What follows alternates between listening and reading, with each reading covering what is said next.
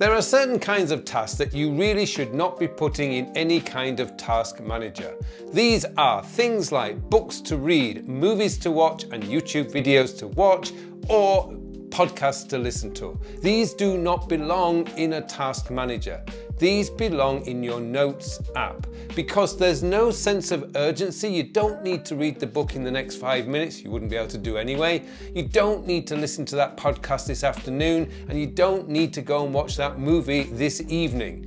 These are things that you do when you've got the time to do it. They do not want to be in your task manager.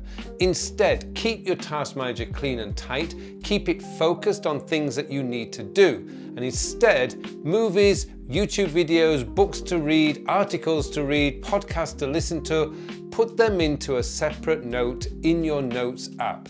Now, number one reason for this is at the time that you're likely to be in a position to listen to, watch, or whatever with these items, you're going to have your phone with you. Your Notes app is going to be on your phone.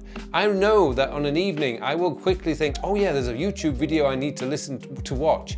I'm just going to open up my YouTube folder in my Notes app, and there's a long list of stuff I can pick from to go and watch. And then once it's watched, I can delete it. It's superb, it's brilliant, and because there's no urgency, I can come to it whenever I want, and it's not going to cause any distractions or overwhelm in my task manager.